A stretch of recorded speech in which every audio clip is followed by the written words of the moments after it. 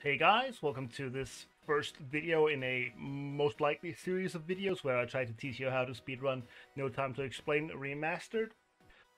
In this first video, I will be focusing a lot on the basics, like movement and stuff, because even though that in the beginning of speedrunning No Time to Explain, you'll probably be focused on avoiding mistakes, like avoiding stuff like that where you don't get over a hill or hitting spikes and whatnot.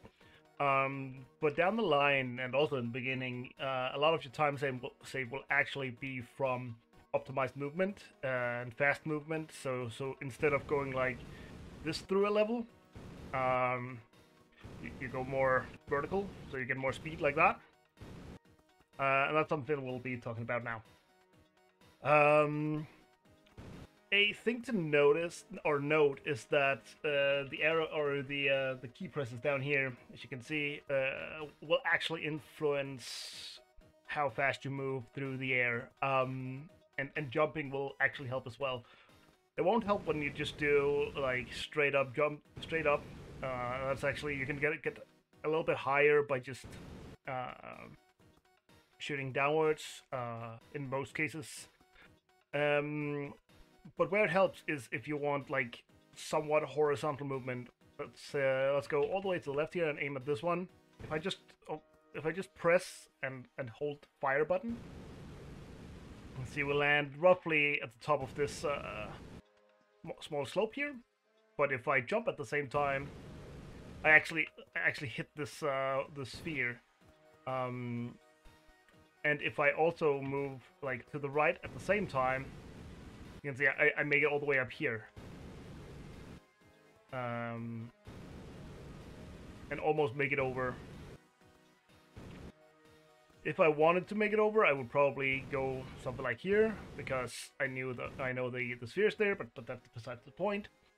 So yeah, arrow key while shooting. Let's try a different one. Let's go for this rock here on the top. If we just shoot, again, we only hit the top of this slope. If we jump at the same time, we make it all the way over here. And if we jump and hold to the right, bad. Why can't I make it work now? That's weird. It worked before. This is weird. Okay, maybe a little bit down. There we go. That was a jump and holding right. We just shoot. Go there. And just hold right. Go there. Just jump. Oh, that didn't work. Very nice. We go there, and jumping and holding right, we went all the way to the side of the screen.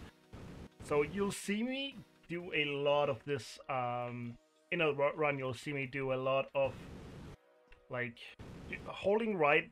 Like if I want to go to the right, I'll be walking right, and then jump and shoot.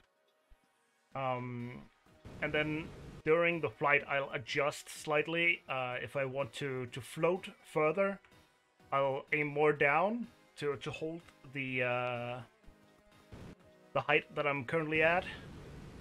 Let's see if we can make a good example here. I'll hold the height for longer, but if I want to go faster, I'll shoot more left. So like that. Or like that. I gain much more height by holding down to float longer. The last thing I want to talk about in this video is slopes, because you can gain insane height from slopes in this game. Let's find a good slope down here. So if we just do the standard jump here, we get a little above the ground here. But if we're walking up a slope at the same time, we can gain like much more height than just this little difference here. can see. Which is very useful in a few instances and can make some hard jumps very, very trivial. And you can use it to like combine it with the diagonal line of shooting to really fly throughout or through the level. And you can even combine it with a like small tap like this to get there faster. So if you stand here, you can do something like this to really, instead of walking there, because walking in this game is probably the slowest way of movement. But yeah, something like that can give you the most height. Oh yeah, and one last thing.